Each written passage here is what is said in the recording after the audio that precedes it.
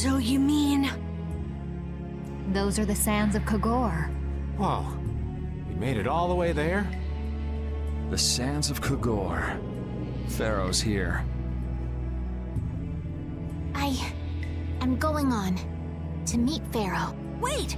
We can't just let you go alone. I mean, our job right now is to protect you. Well, we did get the stolen box back, right? Yeah, I guess we can't just keep chasing him around.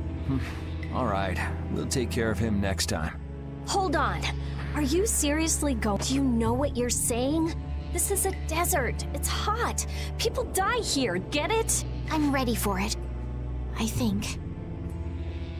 The desert is divided into 3 regions. Huh? The foothills to the west, the center where it's hottest, and the massive peaks to the east. Hey, hold on. There's a town between the end of the western foothills and the central area. Where did you hear that? I went there with a friend once. It's a nice town built up around an oasis. We'll hold off on any major decisions until we get there then. Sounds good to me. Old Raven wouldn't be able to think straight till he cools off. What are you gonna do, Patty? What's that treasure you're searching for? Maristella? What? Well, I can't guarantee you'll find any clues in that town, though.